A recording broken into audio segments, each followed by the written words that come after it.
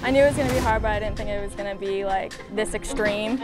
If you have any vices, any weaknesses, you really have to fight them and beat them in order to get through this school.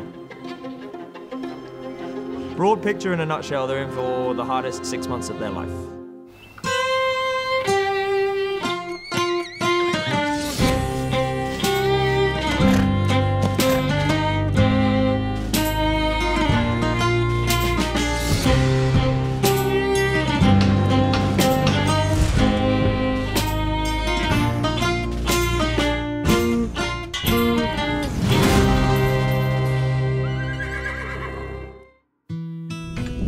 Twisted on there. Do you see how? But it fits good. Just straighten that branch out a little bit right there so it didn't come around so hard. That last one. Or right there, the crease. That's right. So it won't cover the commissure up so much, like right there. Okay. You good? Okay. Yep. Thank you. My name is Bailey Cogan. My first impressions of the school are. It's pretty exciting. I'm having a great time. You learn a lot in such a short period of time. It's only the second week, and I already feel like I've grown so much and learned so much in such a short period of time. We're here today. I think we have about 16 head. Almost all of them are getting full sets of shoes. So everyone's, as you can see, trimming and doing it all. A bunch of us are starting to shape our own shoes, which is pretty exciting. We still need a little help shaping, but everyone's nailing on, trimming, we're getting to do most of it.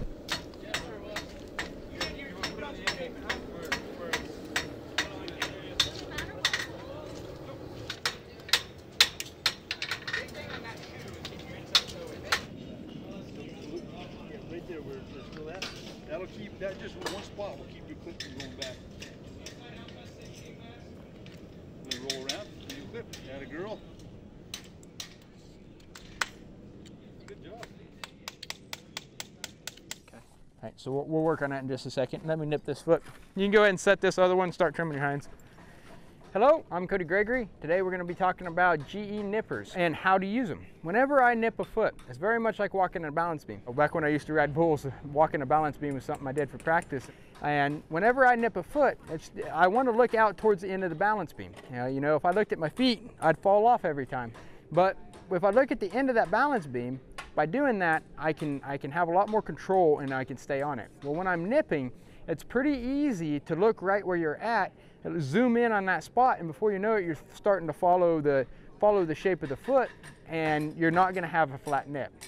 Whenever I'm trimming feet, I like to rasp minimally. So I'll take a nip, I'll look at that foot, rasp only my high spots, and there's occasions where I don't rasp the foot at all because I got it flat enough with my nip. And that's something that I can only do with superior quality nippers. This foot's kind of high outside. So what I'm going to do is I'm going to imagine that that's where I want to come out with my nippers, and that's where I want to come out with my nippers. So every time that I nip, I've got a laser plane on this foot, and I'm aiming that face of that nipper to where I want it to come out. I nip, I'm going to turn my inside rein, drag it along into that inside corner, nip, twist, drag, twist. And I'm just aiming every time. I'm looking at the end of that balance beam. Looking at the end of that balance beam. Looking at the end of that balance beam, right through the end. Boom. Now I'll start back at that toe. If I'd started at the heel there, I wouldn't have been able to see my nippers working forward. So you can see I'm using that inside rein. My outside hand doesn't really move that much. I'm almost just holding that rein. Boom. Boom. Boom. Boom.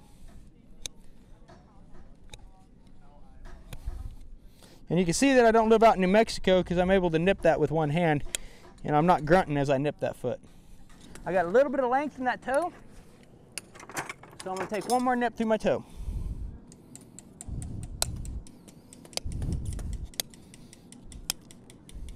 And with the precision tool, not only can you do flat nips, but you can do small nips if you need. If any of you guys have used this, I'm not telling you anything you don't know.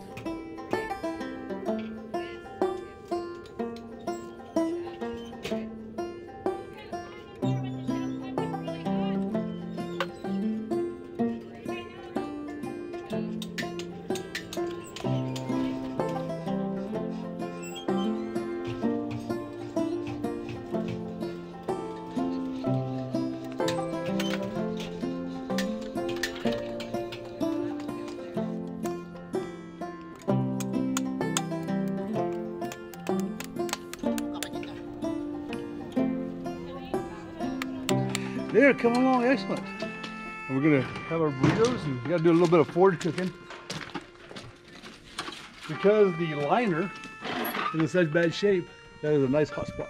You learn how to cook on your particular model of forage.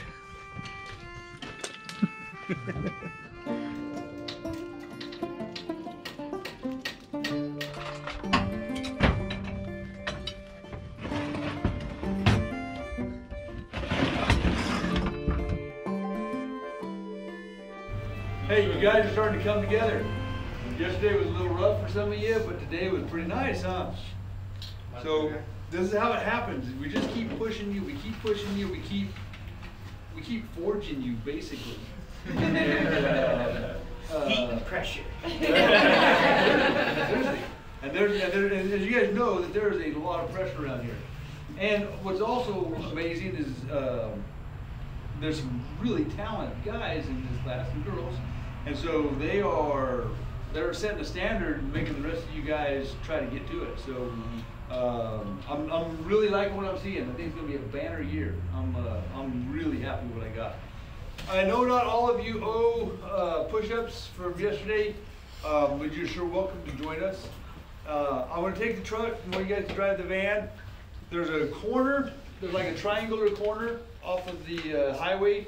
We're going to do it first, then we'll go back up and start, and then just come past the school. I got trash bags, everybody can get trash bags, and I got a bin that I'll throw in the back of the truck if we have dead animals. There's like a dead deer with there's just bones, we'll leave it alone, but there's a whole bunch of dead geese, yeah. Yeah. And so we need to throw them, we'll throw them in the bin. But if you guys have burnable trash, we'll come back here and light the bonfire, and we'll just burn all that up tonight, okay?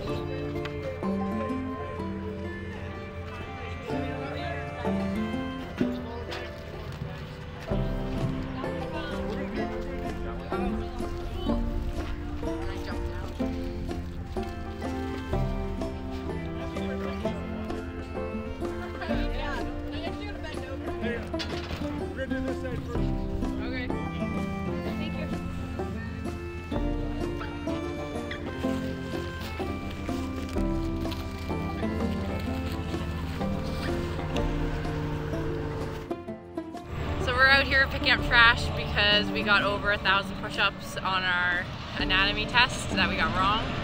So instead of doing push-ups, we were out here picking up garbage on the interstate.